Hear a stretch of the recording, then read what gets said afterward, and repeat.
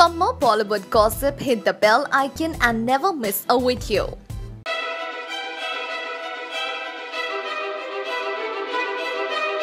Industry insiders were shocked when Salman Khan sacked his manager Reshma Shetty and ended a 14-year-long association.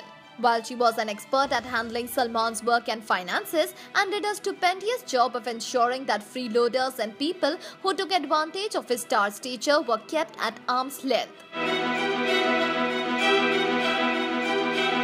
But she seemed to have gone a bit too far and made his family wait for his dates. But she seemed to have pressed the wrong button when she didn't let Salman attend brother Sohail's comedy show Chote Mian. This left Sohail miffed, and when Salman got to know of this, he decided to call it quits and parted ways with his manager.